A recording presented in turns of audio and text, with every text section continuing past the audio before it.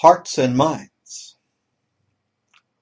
Although an artful dodger in my day, today, decades later, I set up a VCR for a warfare class, taught with a thumping roar and macho histrionics of cinematic hostilities to young people abrim with the promise and newness of their own lives. They who were born long after moral victory was proclaimed in disorderly retreat from Saigon, despite 55,000 men and women sacrificed on our side, millions by Pentagon tallies on theirs.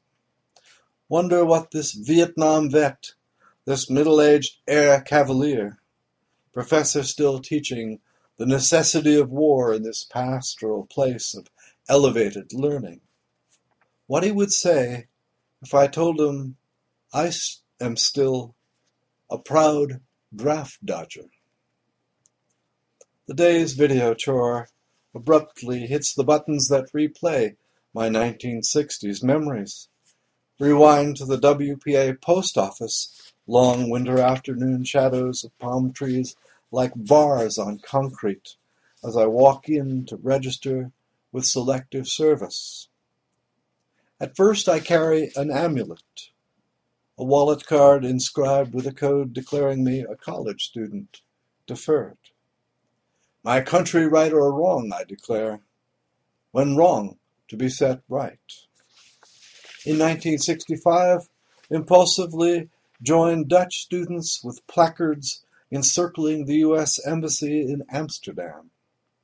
Protest my country's Asian anti-Red Crusade involvement in somebody else's civil war. In my diary write, I will not kill.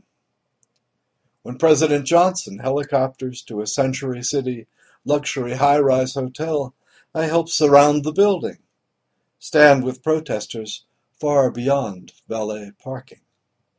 Join in mass taunts of, hey, hey, LBJ, how many kids did you kill today?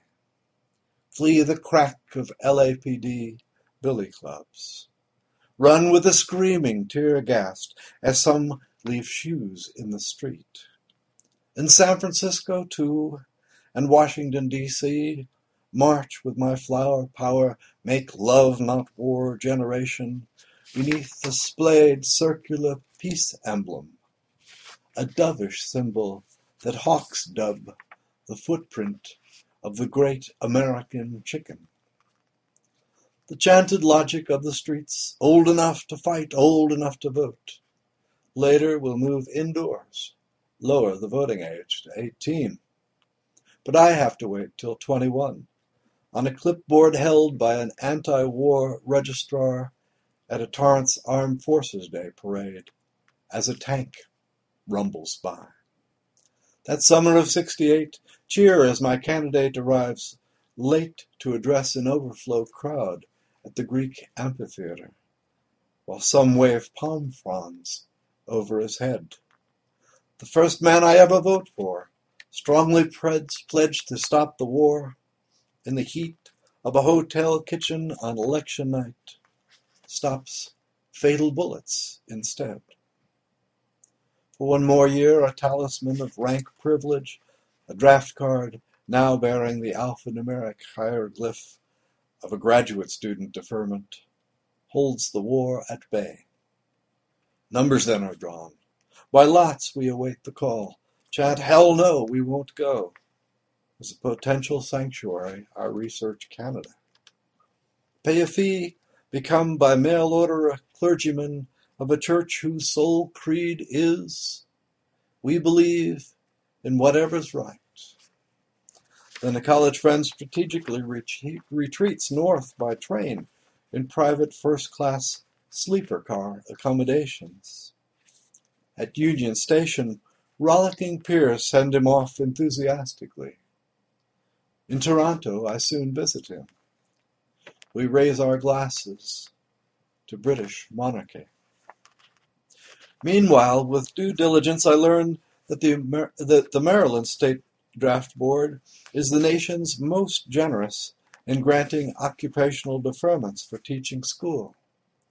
Believe there is more important work than war for young men to do, and in our own country. Sign on to teach 5th grade in Baltimore's all-black Cherry Hill. Just one of 3 young white males who show up there that September because we have done our homework.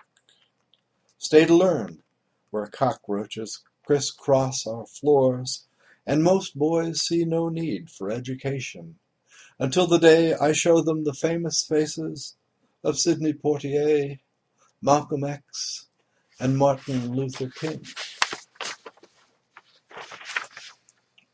Far from jungle battlefields, we shiver in winter's first howling snowfall because gorillas, those same small boys, had cast stones in summer to shadow the windows of our illusions.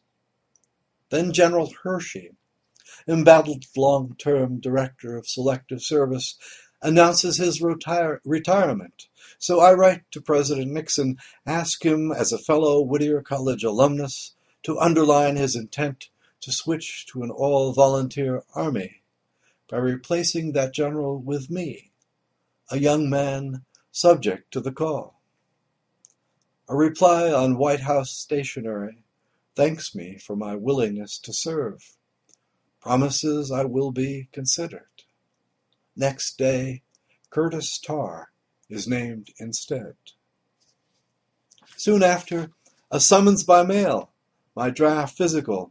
Although I weigh conscientious objection, by now I know that merely exceeding the Army's uniform standards by a precise magnitude makes you a peg too well-rounded to become cornered in any foxhole. Simply put, girth gets you out, spares you from the rounds of cannon fodder duty into which leaner youth, the poor and powerless, are dragooned. Proud to be an American, thereafter serve my country 3 times a day and in between, with heaping helpings. At the last, simply eat my way to freedom.